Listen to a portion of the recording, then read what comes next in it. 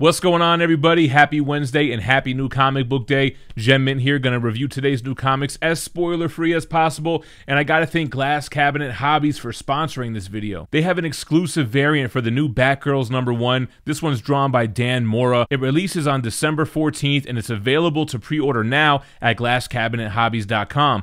Make sure to check them out over on Facebook and Instagram as well with the same name, and pick up their variant. Show them some love. They're showing love to the channel. So first, I do have two books from Valiant. I think these came out a couple of weeks ago, but big shout out to Valiant. They sent a couple of comp copies through, and I guess I must have missed it because I did read Harbinger #1, and here we have issue 2 is out. This is by Colin Kelly, Jackson Lansing, Robbie Rodriguez, Rico Renzi, Hassan Otsme Alehu, and I think that's it. Here's the thing, man. It was a lot going on. It was a little bit much. I don't really dig like the whole writers during quarantine kind of incorporating that into the comics and stuff with like riots and all those kind of things. So I don't know, it kind of lost me a little bit. The artwork was kind of all over the place, and I'm not really clear on what's going on. It does seem like there are some new Syots that are uprising and looking at Peter Stanchek as like, I don't know, like a martyr or a figure that might not have even been real. And Peter shows himself, but he kind of is matured. He's not like gangbusters, let's riot. He turns himself in to avoid that riot escalating. So, I mean, I dug it a little bit. I think I'll stick with it, but, you know, I get that we all went through the same thing in 2020, and it's like, to reread it and relive it in comics, I'm just not really with it.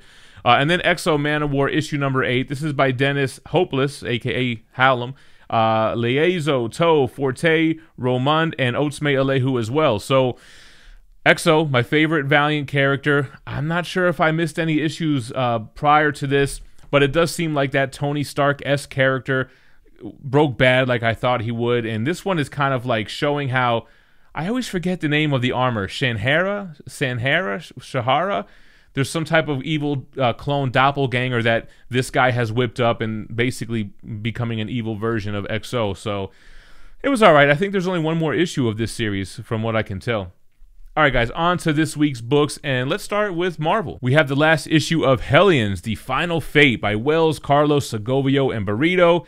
So this is kind of like Orphan Maker on trial at the Quiet Council for killing 2 humans in the last issue, and I kind of like how it all comes together. You can kind of see by the cover a little bit. There's kind of a tease on there on how this ends. So, I don't know, it ends. Hellions was fun. It was probably one of my favorite titles out of the whole Reign of X, Dawn of X era. Nothing really big happened. I just enjoyed the characters, and they kind of like give a little epilogue of what may happen with the characters moving forward. So interesting to see how they're incorporated, but yeah, it's done. Then we have X-Men Legends 9. This one's by Larry Hama, Billy Tan, and Chris Sotomayor. You gotta love that cover. Homage to Incredible Hulk 340, but you have 3 villains in the Blade, Sabretooth, Omega Red, and Lady Deathstrike. If you guys aren't really digging what's going on in the whole Krakoa era of X-Men, this is a good X-book alternative. It takes place in between issues from the past, and it doesn't have anything to do with Krakoa or any of the Hickman stuff, and it's basically a Sabretooth Wolverine team up here trying to prevent Omega Red from kidnapping children. So can't go wrong with that. Artwork is nostalgic, not as strong as obviously like a Jim Lee kind of thing, but it was still a refreshing blast to the past of X-Men stuff. Then we have the Death of Doctor Strange tie-in with Blade. This one's by Lore, Burnett, and Spicer. Love Mike Spicer. I've been digging the Death of Doctor Strange one-shots. I feel like the Spider-Man one was stronger than the Spider-Man ongoing.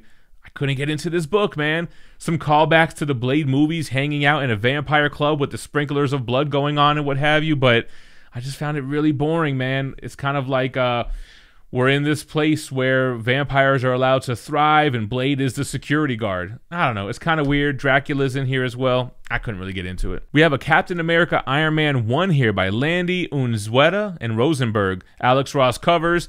I kind of had fun with it. It kind of feels like the premise of Iron Man 3, except for it's a woman that Tony Stark slept with in the beginning, and she ends up becoming a major player of Hydra and hates Tony Stark, kind of a thing. I did like the banter between Captain America and Tony Stark, but yeah, I guess it was just okay. I'll try out issue 2 if this isn't just a one-shot. I don't even know, but it was just okay. Then we have Inferno issue 3, Jonathan Hickman concluding his X-Men saga. He's joined by Silva, Caselli, Chitti, Di Benedito, and Carell. I think I always butcher half these names, man.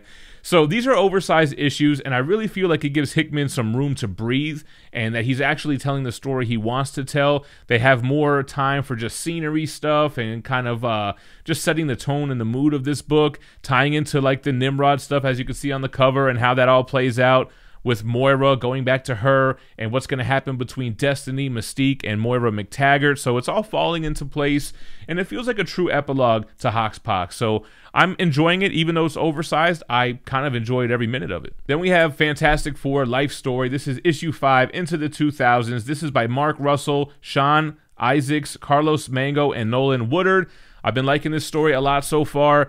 This one, I don't even know how much I want to get into without spoiling it. Galactus coming is imminent, and everybody's kind of coming to grips with that. Reed Richards gets made an offer to spare his planet. If that sounds familiar, it's because it is. So this, you know, takes a different path than what happens in canon, and it's touching. It's heartfelt. There's a little bit of a twist at the end. It's not the last issue, so the 2010s are next, and it leaves kind of on this big, I don't even know how I want to explain it, this big betrayal, which may or may not hurt them in the next issue. I'm intrigued. I'm ready for the next one. I like the art. I like the emotions involved.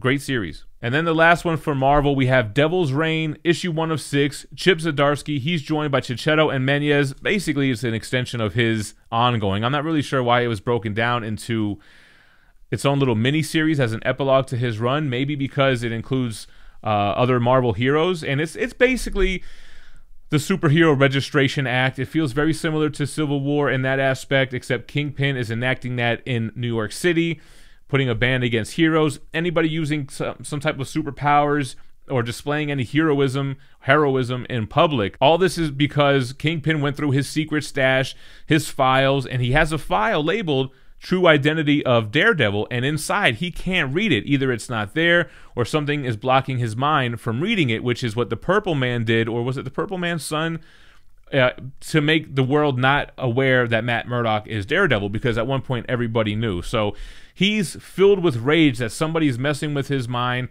He doesn't know the truth, and he's kind of doing that military tactic. If you don't want to do push-ups, I'm going to make everybody do push-ups, and you just stand there. So it kind of makes you react. Does Daredevil turn himself in, or does the Marvel superheroes band together to take down Kingpin? What do you think is going to happen? I dug it. It felt familiar. It was still fun and refreshing. It's a great team on the book, and I'll definitely continue to read this one. I did like how they incorporated the Ben Reilly Spider-Man, kind of keeping it in line with what's happening in canon here, so I enjoy those little details. All right, guys, let's jump over to Image. So we have Lady Mechanica, issue number 1 by Benitez, Sotelo, and Helsler. I just flipped through this. I get the PDFs of this kind of early, and I never heard of the title. This is not the first that we have of Lady Mechanica, but it's a new series. Horror-inspired.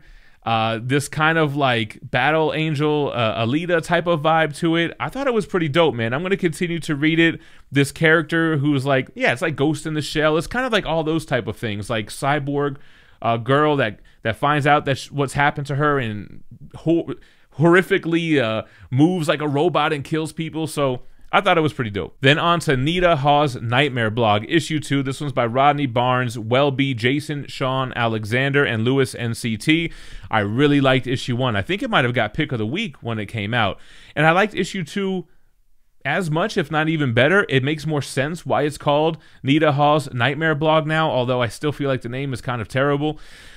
Dealing with demons on Earth, this outlet for people to kind of reach out to if they're experiencing some type of paranormal activity, and that's what Nita Hall's blog is set up for. She has the ghost of her dead brother or something that's kind of guiding her and what makes her even believe in this supernatural stuff. And basically demons are possessing people and going on killing sprees, so I guess they're going to try to stop them. I do like the cultural aspect they included here with like blues musicians back in the day and record labels. I thought that was cool and something that I'm familiar with and into, so I thought that was a nice undertone to this horror-based story. And yeah, I dug it, man. Then we are on to Frontiersman, issue 3 by Patrick Kinlan and Marco Ferrari. The art on the cover looks good. I mean, the art inside is okay. I'm just having kind of a hard time getting into this world because all these heroes are just new created heroes, and it's a lot to like take in. The frontiersman, this old retired hero, has been talked into helping this like ecological group to basically live in this tree house to avoid the tree from being destroyed. And like this being public, his old villains are coming to attack him and stuff. And yeah, I mean, I guess that's the basic premise, but I don't know. I'm just kind of finding it hard to stay interested into this story. Then we have Two Moons by Arcudi, Giordano, Nero, and Heisler. So, man, this is another one that I'm losing, like, I'm feeling a little bit lost in this one. Like, I understand this is during, like, the Revolutionary War. You have Native American, this character that's on the American side, and then he starts to see this supernatural stuff occur. It feels almost like Berserk in a sense. But I'm kind of losing, like, the key players and what's the actual point and plot going on here. Now, when they go on this rescue mission and they're attacked by, like, these demons, that's fun. The violence and the fighting is fun, but I'm just kind of, like, yeah, like I said, a little bit lost. All right, then we have What's the Furthest Place from Here, issue number 2 by Boss and Rosenberg, also with Oatsmate Elihu, working his ass off this week, guys. Another one where it's purposely unclear on what's going on. It seems like it's post-apocalyptic, that there's only really children that are around, and adults are kind of like frowned upon. If you're harboring an adult, that's like a bad thing. These children are like broken up into these families that are in different territories, whether it's a record store or a Costco or whatever. Kind of has Walking Dead vibes and search for food and supplies. It's really broken down into these fast, short chapters, which I feel is like a little jarring to me. I don't know. I guess I still don't really get it. All right, guys, then we have The Silver Coin, issue number 7, Ram V and Michael Walsh. First of all, shout out to Michael Walsh for recruiting the best writers of our generation here. Michael Walsh applying the artwork. Loved this casino story. This guy that hits the jackpot, and the silver coin is in that slot machine. I couldn't even think of the word. And, of course, it goes bad for him. Anybody who has this silver coin, it goes bad for him. He goes on this winning streak. He gets into it with his friend. He gets comped at the High Rollers Suite up in the top floor. But, you know, casinos don't really like winners like that. So, obviously, it goes bad for him. Great little horror series so far, anthology series, and glad to see that they're continuing to put them out with great writers. A different writer on each book. Last one from Image, we have Crossover. This is Donny Cates, Jeff Shaw, Dee Kanifi, and John J. Hill. So this is like the super meta book. Like, this is basically for fans of comic books and comic book writers. Not like fans of superheroes, but like if you're a fan of like the comic book industry, you're gonna love this book. Brian Michael Bendis appearance, Donny Cates putting himself into the book, putting Chip Zdarsky into the book, in a Chip Zdarsky written issue, in this world where what if comic book characters were real and came to our world, and we're pissed to find out that these writers have been destroying their lives for decades and that they weren't in control of their own lives. There's this dome that kind of is keeping everything together, but the dome is expanding and getting weaker, letting these comic book characters out. A lot of cool Easter eggs and characters from other series showing up. So, like I said, if you're a fan of the comic book industry, you're going to like this book. All right, guys, from Boom Studios, we have Buffy, the Last Vampire Slayer. This one's by Casey Gilly, Joe Jarrow, and Jayona Lafuente. So this is basically old woman Buffy. Now, I watched the show as a kid. I think I might have even watched Angel. Dope show. Joss Whedon directed it. And there is like a cult following in the collected edition community for the Buffy hardcovers. So I read this. I mean, it just plays out like old woman Buffy. There's kind of a truce between humans and vampires, and slayers are outlawed, but obviously she's a slayer at heart. There's another young person in here who feels like she may be a slayer too. It's something that you're kind of born with. It's something inside of you. It was okay. I don't know. I'll pick it up. You know, if I have time, I'll read it, but it was just all right. And then the last one from Boom, we have Basilisk, issue 5 by Cullen Bunn, Jonas Scarf, and Alex Guimarães. Love this series. It's super dope, man. We kind of find out why the human character is so hell-bent on destroying these superpowered beings, and a little bit of a flashback to her past and what happened to her and her family, her daughter, her husband, and her on the road with one of those superpowered beings, the one that has a veil, kind of finding out that when one of them dies, they all get a little bit more powerful. So that kind of helps for the person that's on her side, but it's not looking good for the people that are against her, who are super brutal. Like I think I always say, zero regard for human life. They are just like, they think they're the top of the food chain, and I guess they really are. And it just makes for an epic showdown, especially when we see how this human is able to take them out one by one. One down so far. let's see if that continues. All right, guys, let's jump over to DC Comics, and we have Batman issue 118 with a new creative team. We have Joshua Williamson, great writer, Jorge Molina, one of my favorite newer artists that I've been put onto, and we have Maury as well. So a new chapter, and this is post the events of the Joker War, obviously post the events of Fear State, and I like how they even throw in the events from Detective Comics in here when Oracle's like, Batman, you've been going through a lot lately. Like, so that all that stuff is canon together. So the premise of this book, it was very street level. You have like these criminals that are wanting to rob a store because they figure the Bat family are all out handling those bigger level things that are going on, but Batman's still around. He ends up catching them, and it feels very much, like I said, like that street level vibe. But then Batman, right when he thinks he's going to be able to rest, there have been like 5 arrests from Batman Incorporated, these Batman proteges that he hasn't really been keeping tabs on, and it seems like they're guilty for what they're being accused of. Kind of a little twist at the end on who's been funding Batman Inc. since Bruce Wayne has stopped and lost his billions. I'm down for the ride on this new series. Almost got pick of the week. All right, guys, then let's go over to some DC horror. Not to be confused with DC Black Label, but we have Soul Plumber, issue number 3 of 6 by Parks, Zabrowski, Kissel, McCrae, Holden, and Mike Spicer. This is a raunchy book. It's disgusting and vile and violent. I can't believe DC is publishing this. Even if it was under Black Label, like, I would be surprised. And it feels like reading a Mad magazine. It feels like reading a Cracked magazine. It's kind of like that type of fart joke and toilet humor. It kind of lost me a little bit with this one. I kind of was into the story for the first 2 issues, and this one was just kind of like, all right, like, what is this, Beavis and Butthead on steroids or something like that, you know? So I'll probably stick with it, you know, halfway through, 3 more issues. We'll see how it goes. All right, guys, next up we have World of Krypton, issue number 1 of a 6-issue miniseries by Venditti, Omeg, and Filardi. This cover is very misleading. Don't give me is it a Miko Suyan cover? And then the interior is the complete opposite of that. The interior stuff looks like something out of like an animated series. Kind of boring. This is kind of the events of Krypton before the planet is destroyed. We're kind of seeing the families and Zod and how he's interacting with the elves and how the other family wants to take that house down, and kind of leading up to the news that the planet's going to be destroyed. We kind of get a hint of some of the animal life on the planet just kind of giving up the will to live, the empath animals, if you will, knowing that something is wrong with the planet. The premise was okay enough. It just kind of, I don't know, it was a little bit boring. It was kind of like a gala for the entire issue, and the art threw me off. Will I pick up issue 6? I mean, if it's a slow week next time it comes out, maybe. Then we got Crushin' Lobo, issue 7 of 8 by Tamaki Nahulpan and Bonvillain. I'm sorry, I probably butchered that name.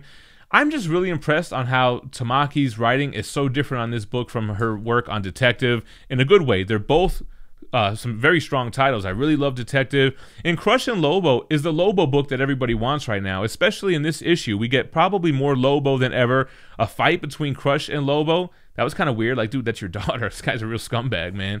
And her bringing him back to prison as she agreed to, I guess I should say. And obviously, there's one more issue left, so that doesn't work out as well as she would have hoped. So I've liked this series so far. Next up, we have Joker, a Puzzle Book, issue 5 by Rosenberg, Marino, Mooneyham, Williams II, Areola, and Stevens. You know, it's pretty much the same thing with every issue. The Batman Rogues Gallery are being interrogated at GCPD, and they're all giving their own recants of what happened to Riddler in their own way, which is completely different, really. Some things are similar, but then a lot of the stories obviously don't line up, and it's kind of all like, what is even happening here, man? What is this puzzle box? What powers does it have? Is Riddler dead? What did it do? We don't really know. I don't know. This series is kind of weird. Like, I don't really understand the purpose of it. All right, guys. Then we have the Arkham City Order of the World, issue 3 of 6. This one is by Dan Waters, Danny, and Dave Stewart. This one is also one that I'm having a hard time following. It has some cool ideas, like the 10-Finger Man has figured out that if you overlay the blueprint of Arkham Asylum over Gotham, the villains' cells, that's where they really are on the map. And like their psychiatrist who was working at Arkham to help them is finding out that this is true. And I don't know if she's falling into madness or if, I don't know, the things that the 10-Fingered Man are saying and doing are true. She's kind of losing it, but his plan or his theory is kind of panning out, and the way that he kind of moves and like flips towards her, so weird, man. I don't know, having a hard time getting into this one. I'm starting to get it a little bit more, but yeah. All right, guys, then we have Swamp Thing issue 10 out of 10. Psych, extended to 16 issues by Ron V, Perkins, and Spicer. A beautifully drawn and colored book. First of all, Mike Spicer becoming one of my favorite colorists. The book is beautiful. Brother versus brother. Swamp Thing versus other Swamp Thing. Kind of a callback to that desert elemental that we met earlier in the run. And kind of leaving on this cliffhanger where maybe Ron V was going to leave it anyway, but now they're just going to continue it with its own series.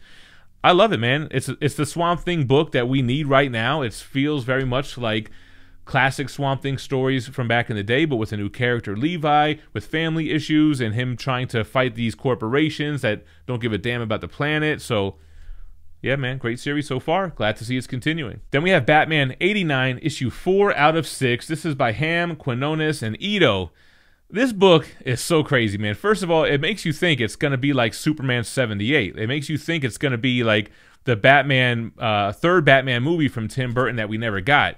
It's so loosely based on that universe, it's not even funny, but I'm kind of digging it. I dig this version of Two-Face, this version of Robin. It does have the whole kind of what went down in 2020 in real life, but translated into comic book kind of trope, but I'm still having fun with it. Batman, Bruce Wayne doesn't feel anything like the Michael Keaton version. He looks like him, but it's cool to see this like new origin story for Robin and this new Robin in this different universe. I can't lie, man. I had fun with it. And before I get into my pick of the week, guys, just real quick, I want to remind you that today at 2 p.m. Pacific, 5 p.m. Eastern, I'm going to be going live on Whatnot for an epic 1 hour long auction. Everything starts at $1, 1 minute auction. Make sure to download the app. Use the link that's in the description or the pinned comments because it'll give you a $10 credit towards anything you buy on Whatnot. And when you use it, I get a $10 referral, so it's a win-win situation. But man, the best app to buy and sell comics. It's a YouTube live auction mixed with eBay, but none of the bad stuff, just all the good stuff in between those two platforms, all merged into one. Breakneck speed, super fun and fast, so join me tonight. And now, for my pick of the week, Dark Knights of Steel, issue 2 by Tom Taylor, Putri, and Prianto. I love this, man. Tom Taylor. I was a huge fan of Tom Taylor. He recently has been doing a couple of questionable things. It's like, what are you doing, bro? This is the Tom Taylor that I know and love. This is the deceased Tom Taylor, the Injustice Tom Taylor. I love this kind of Game of Thrones inspired world where we have the heroes that we know and love with a little bit of a twist. Factions and families are rivals. I think, is it Blue Lightning that's on the one family? They didn't really make that clear. Really, the magic-based characters want to take out the House of L because they seem to be murdering magic-based characters. Now they haven't proved that, but they know that's like the only family that seems to gain something from that because that's their weakness, right? So we have Jor-El was assassinated. Bruce Wayne finds out that he's actually his bastard son in the last issue. So him and Superman are half brothers here. I love it. The storytelling's great. The pacing is there. The stakes are there. It's just a huge, fun, epic tale. And those are the new Comic Book Day reviews for this week. Man, it was a lot of books. Let me know what your favorites were in the comments down below. Hope to see you later today on Whatnot, and stay minty fresh. Peace.